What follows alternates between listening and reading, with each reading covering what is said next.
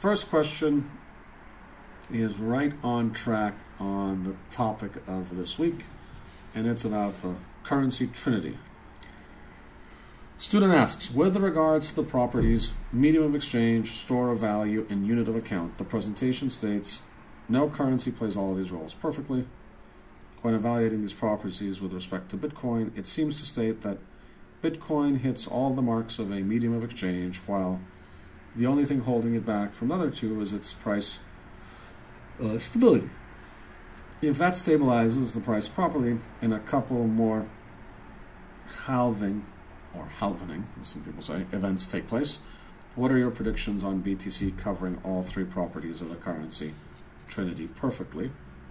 And I will come to that in a second. And Dimitris has the results here from our quizzes. We ask this question every year. So I have the results from 2018, 2019, and 2020 from the students of the MOOC. What percent of students think it would be a medium of exchange? And it has gone 29% in 18, 47% in 19, and 43% in 2020. What percent think store of value? And that has gone 49, 43, 46%. And what percent unit of account? And that is 7%, 8%, 8%. And none is 15%, 2%, 3%. So the big increase has been in medium of exchange. I think it's fair to say that in many of the characteristics of a medium of exchange, Bitcoin works fine as it is now. And on the question of store of value, very interesting question, right? Like, there's a lot of people, because that's a question that's laden with assumptions of what people mean and what people want to accomplish. What you often hear, this a little bit Austrian economics type of concept, is it's like gold. If your currency devalues, if there's inflation, it will hold its value. And so that is a concept of it may or may not appreciate tremendously, but in a scenario where other things depreciate, lose value, you will have something solid as protection. Now, implicit in there, sort of, maybe, a little bit, is some form of price stability, non-variability, which is something a little different than like it has its value. And that's interesting because even, the classic example everyone talks about is gold, and gold is medium stable, right? It's not fully stable.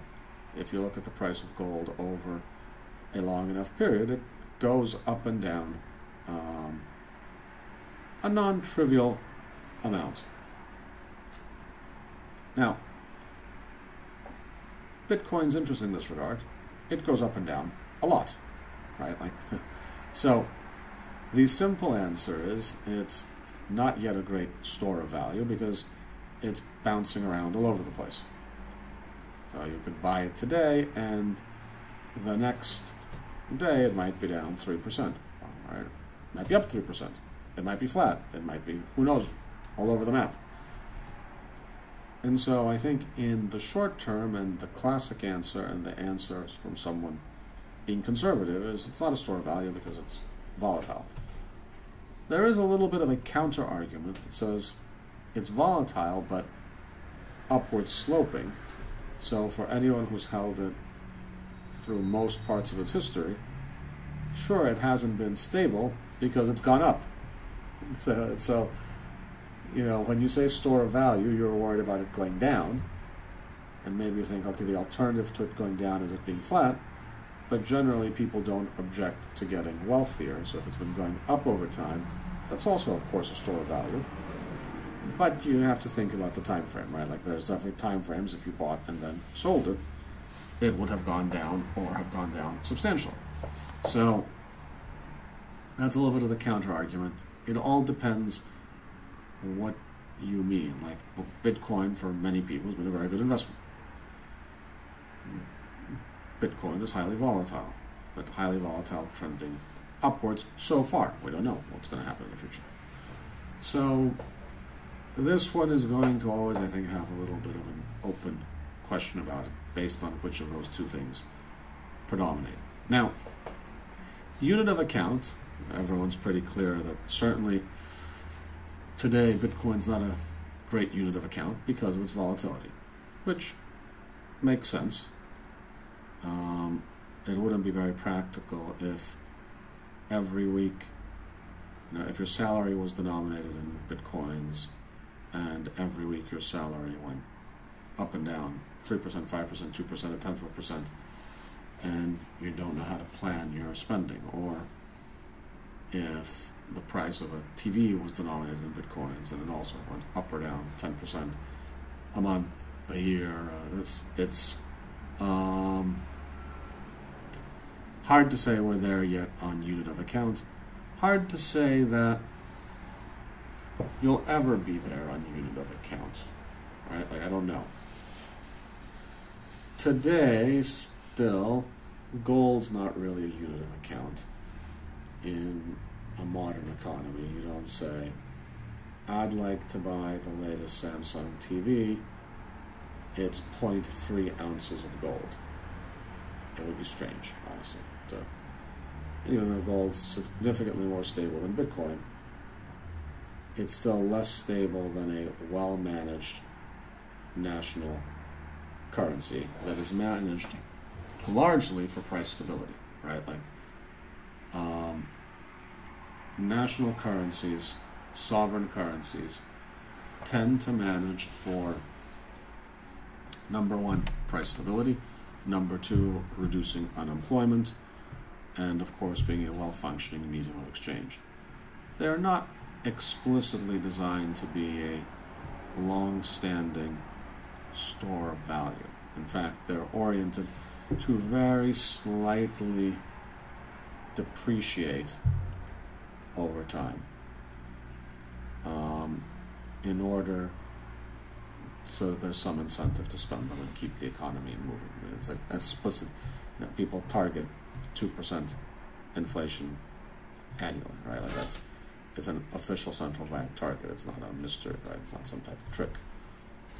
They want it to lose approximately 2% of its value a year for a variety of reasons we'll get to in the central banking section. So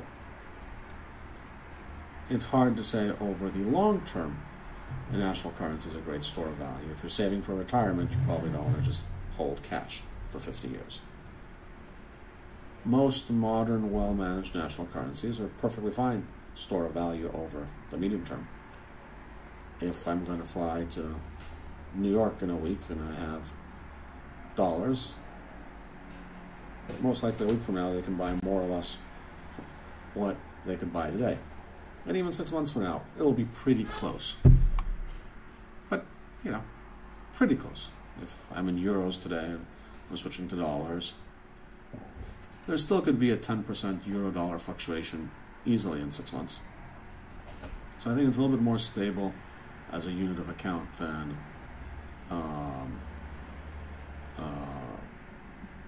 as a store of value over the short and medium term than Bitcoin, and it's explicitly not a store of value over the long term. So I think understanding the different time frames and understanding the different objectives clears up a lot of the confusion that kind of people argue about. It was like, oh my God, look, the dollar has lost 90-something% of its value in the last 100 years. Sure, but the dollar wasn't designed to maintain its value over 100 years, right?